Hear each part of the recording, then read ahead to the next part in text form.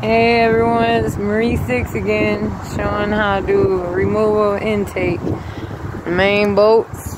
First you gotta move this throttle, which are all 10s. I already unloosened all these. Then after that you gotta make sure all your stuff is out the way so you can remove this light cover. You don't want to mess it up. There's your throttle. Want to remove this 10. Use your fuel rail, electrical plug, and then you want to move this. It's a cover for your extra fuel pump, fuel pressure pump. There's two 10s on the side right here.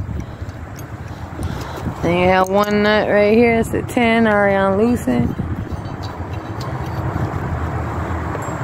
Then you can remove this cover. Remove the insulation, be careful not to rip it. Well, first we got 17mm. This little fuel line unloosen. Make sure you have something to catch it. I don't think there's that much gas in here though.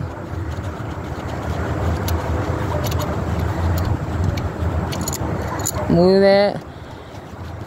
Put your styrofoam. Just to keep it cool. And then you're gonna add two more 10s you want to move.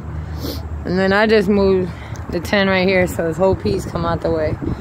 Then we have some half bolts behind this. I'll turn you guys right back on. Okay, I removed the fuel pump pressure right here. All I do is undo them two bolts. And this one right here. Now I undid this clamp. They irritate and sometimes they have pressure, but undo the clamp, move it out the way. And now I can get these half bolts. This one you just put a wrench on, 13mm. Or if you got to, put a good snap-on long socket. And then this half right here. Then we're gonna move this, and then we got about 5 more halves. You want to be careful moving this without trying to rip or tear it, which is coming loose pretty good. And I'll bring you guys right back. Alright, I got this off without no rips and tears. You just got to guide it out real good. Make sure you don't get it caught on anything. It's the insulation. And now I'm going to use the half 13mm and 3/8 drive. In my last video I said I'll explain this for people who don't know. The littler rat mid-size, I call it, is 3/8. And then you got a half drive. It's way bigger. You can use this to unloosen some stuff, but torquing it down, sometimes you don't want to do it tight. But alright, you unloosened all these.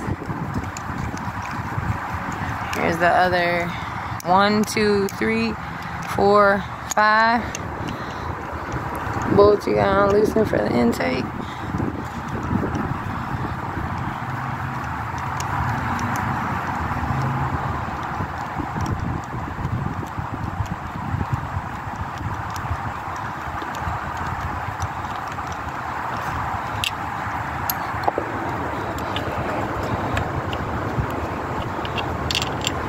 Sometimes this nut comes off and the stud stays in, but it don't matter. Whatever it does, you just put it back in like that, or get another one, unloosen the nut and put it back in.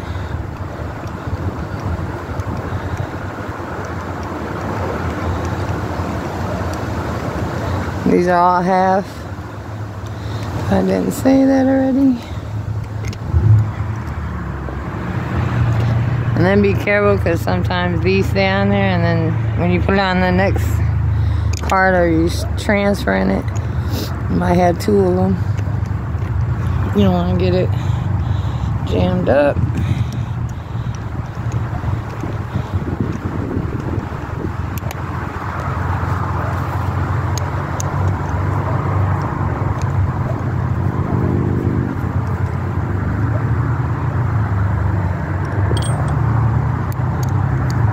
Like this one, the stud stayed in, just the nut came off.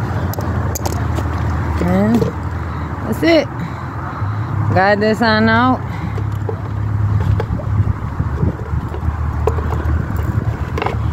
Careful not to move your oil line. That's it, guys. That's the intake. Majority of the tools I use is half, 10mm socket, flathead, pick. And then I learned you want to make sure when you do, you want to get the carbon. If you're putting a new one on, get the carbon. Look, this is all built up carbon in here. This is supposed to be a clear hole.